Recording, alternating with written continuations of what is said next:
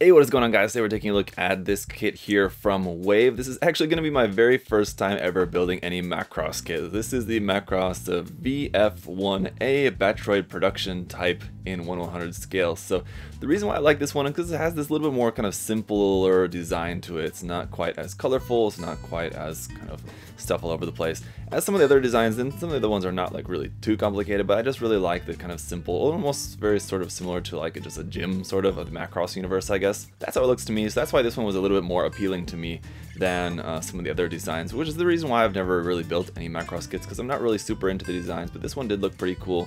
I've been meaning to check one of them out, and so this one is the one that I chose to check out. So really cool box art here on the front of it as well. I really like that. Just cool, simple, kind of nothing really too crazy. It's not like a crazy action pose and like laser beams and explosions everywhere. We do have kind of an explosion there in the background, but it's a pretty cool look with this. Now, this one just makes it in the Battroid form, but this does include, if I remember correctly, parts in here that will allow you to make this into the Gerwalk form if you also have the fighter version of this. So basically you need two different kits, and then with the parts included with this you can make it into the Gerwalk form, I think. So let's check the instructions for sure, but if I remember correctly that's the case with this. So this is 6 in the line of these kits here from Wave. Taking a look over here on the side of the box, you can see just the front and back view of what the kit is going to look like when it's all painted. Again, pretty simple design, but it's got really nice details around on there. We got some information over here all in Japanese. Around on the opposite side we've got some more information there, and pretty much just kind of the same thing. There it is on top of a base, which I'm not sure if is included or not. Hopefully it is, because it looks like a pretty cool base. We'll find out here momentarily once we get this box cracked open.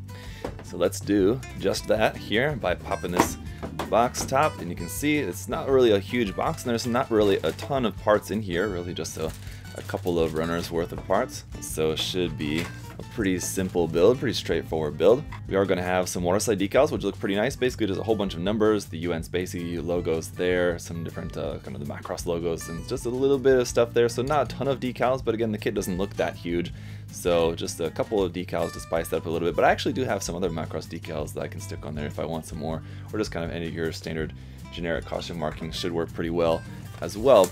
Now for the instructions, it looks like we've got two different parts here, and this is the part that I was talking about for how to make this into the Gerwalk form. So yeah, it says you need the VF-1A Fighter and the VF-1A Battroid kits both, and then you can kind of lose some parts that you don't need from those, and then use some different parts that are included with this kit to then build that up into the Gerwalk form, which is going to look like that. So that's pretty cool that you can make that. It's just a shame that you have to use two kits to do it, so it's going to be a little bit costly then at that point, but if that's what you wanted to make, it does look pretty cool. Of course, so it's got the instructions there for making that, but we're just going to build it up as the Battroid. So on the instructions there, just got the box art once again down below here. This is just the parts list, actually just listed out there in text. We don't have an actual illustration of the runners, it looks like. On the back side though, we've got the paint guide. So again, just if you wanted to recreate the actual official colors, it's got those laid out there for you, as well as the decal guide is here as well for where to place the decals. So we got a couple of nice reference photos there. And then for the construction, it's just going to be relatively simple here. It looks like we got the head, the waist, just a couple parts there, the body over here, and the body, and then onto the legs, the arms, and then the last couple pages here is just going to be the hands, the gun pod, and the stand. It looks like, do we have the stand in here or not? I don't see those parts here for that, so I think this is maybe just the stand parts. Ah yes, and it looks like the bottom base part of that is included with the fighter, unfortunately. So you have to have the fighter jet version of this in order to make the full stand as well. So that's kind of disappointing, because you have these parts to make the arm, and then what are you supposed to plug that into? I don't know. We'll find out here momentarily once we get the kit all built up and everything, but let's just run through the runners here. We just got a few of them. So we've got a polycap runner here in gray, and you can see we also have the little strap, which I believe is for the rifle, that is also molded in this polycap softer material. And then runner A here, like the first few runners, is molded in this kind of very light tan kind of color, so it's a pretty cool color. The label up here at the top says VF-1 Battroid. And so this kit actually, for the most part, is just only different from just the other different versions of the Battroid, just basically in the head. I think the body, arms, legs, everything is all going to be mostly the same, so this runner is not really specific to this kit, as most of the runners aren't. And the same thing here on runner B as well. You can see for our hand options, it looks like we've got closed fist, open hands, and then one rifle holding hand there. So you've got the handle of the rifle molded together with the hand, which is A little bit annoying, you had to paint that or mask that, but it's not the worst thing in the world, it shouldn't be too difficult. And then runner C for the rest of all of our tan parts for the main body. Again, some really nice details around on this, so that's going to be really nice once it's all painted up. And then runner D, getting into our gray parts for this. You can see there's the parts for the rifle, some joint parts around here, some vent parts, the part there for the stand and everything. And then runner F here is going to be a couple of just clear parts in there for that. And then we're skipping ahead to runner H here, and this is the parts basically for this production type head. So like I said, it's just going to be different basically in the head from the other versions of the kit. So this is going to be the parts that are specific to this version of the kit especially.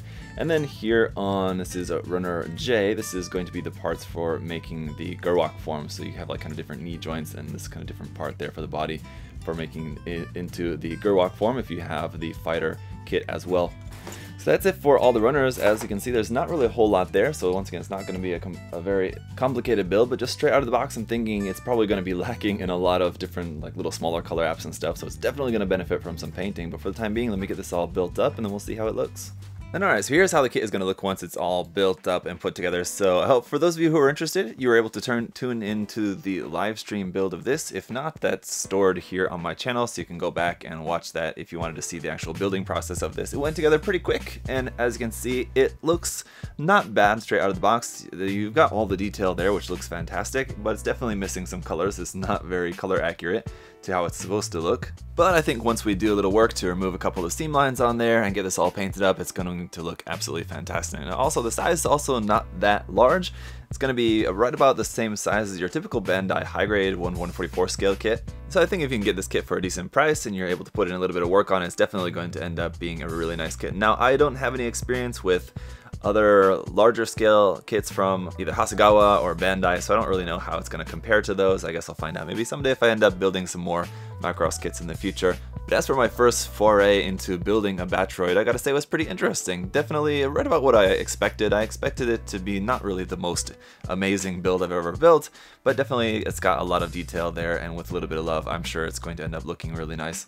Alright, so then just to go over some of the articulation that you're going to have to work with here, obviously the head will rotate around. You can also move that up and down just a little bit, up really to like there, and then down to that's about it. This little bit on the top of the head, which I thought was just an antenna, someone informed me during the live stream is actually a small little cannon on the top of there, so that moves forward and back like so. You know, I have that nice little clear piece there on the front, but really only the front little camera is supposed to be clear, so you might want to just cut a little square of masking tape, cover up the front of that, and then you have to paint around the outsides of that. The shoulders are just on a ball joint, so you can just rotate that around pretty normally. You can also bring the arm up to about 90 degrees to the body there. It's going to be about the upward extension of that. And then you have a couple places where you can rotate this in the upper arm, actually above and below this section of upper arm there. You can rotate that, because that's just kind of free in there, although it's very tight at the top, so I feel like that is, I think, supposed to be just forward like that. So basically you're going to want to rotate that just above the elbow joint there. As for the elbow joint, you're going to be able to get that to about 90 degrees, and that is going to be it. So then the wrist is just on a ball joint, very straightforward there, nothing too special with that. Around here on the backpack, these wings do open up, although they're not really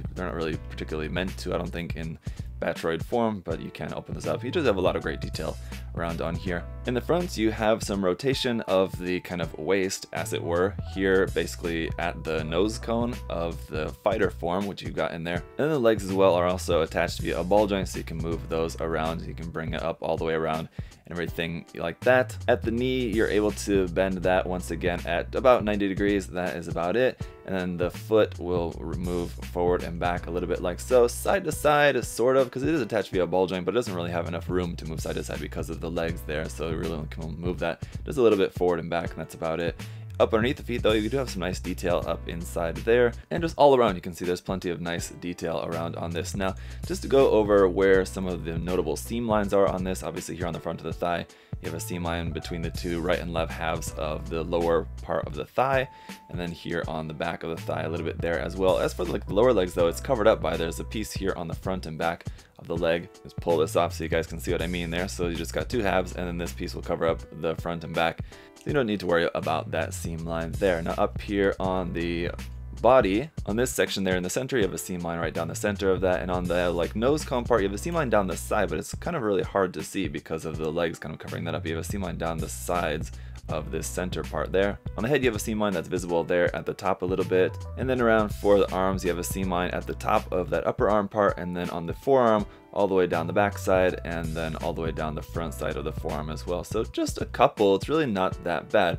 On the rifle here, or the gun pod, you have a seam line down the center of that, which is also pretty understandable. And you'll notice here the little strap came off. This is, once again, made of polycap material, so it's really soft plastic, which is nice. It makes it actually able to bend well, but it just is sort of like clipped onto the back here. Here in the front there, it's not clipped on. There's a piece that actually loops through that to hold that on there securely, but it's not really held on super securely there at the back. And as you can see, the handle of the gun pod is actually molded together with the hand, so you will have to do a little bit of masking or hand painting just to make sure that's all in the correct colors. But some nice detail on this. You got the kind of triple barrel up inside there, and it holds onto it pretty well. Obviously the design of this, like the back end of that, is going to be getting in the way a little bit of the arm, but it holds onto it well enough. In the manual they show it doing like a sort of two-handed grip, sort of like this, with the other hand reaching around up to support onto the rifle, and it kind of just barely is able to do that with the articulation that it's got. It's just able to do some sort of pose like that if you wanted to, so that's fine.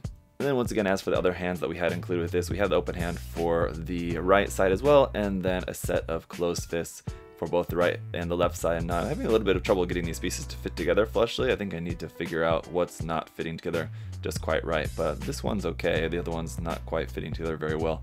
But those are your hand options for it, and that's pretty much it, aside from the water slides, which we saw before, and then the part here for the base. Now, without having the fighter version of this kit, you have nothing to plug this base into, so this piece is not really going to be able to do you much good.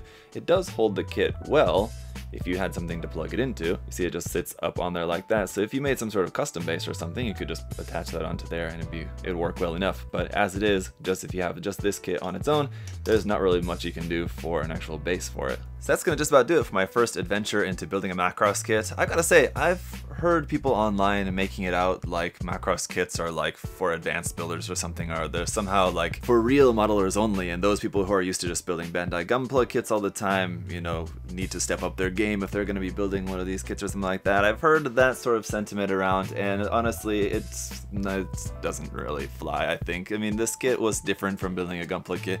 It was not difficult by any means. Does it have some seam lines? Yes, but Gunpla kits, plenty of them have seam lines on it as well. I don't think that anyone should be intimidated from building one of these kits. If you think that maybe you're not up to the skill level or something to build one of these, then just don't worry about that. I would say it's a perfectly fine kit, albeit a little bit simple. Doesn't really have a whole lot of parts. It's got a couple of seam lines on there. Doesn't really have the best articulation in the world, but for what it is, I think it's a really cool little kit, and it's got fantastic detail all around on it. So I think once this is painted up, it's gonna look awesome. Even if you don't want to paint it up, just do a little bit of panel lining on it, throw some top coat on it, and it's gonna be very monocolor. It doesn't really have a lot of color separation on there, but at least once you bring out the details and maybe give this a coat of flat coat, I mean, for the minimal work effort, then it could still be looking pretty cool, I think, up on your shelf, just for all the detail on it. So it has a really cool, unique look to it. So hope you guys found the review helpful and informative. Thank you so much for watching, guys. I'll see you next time. Have a good one. Bye bye.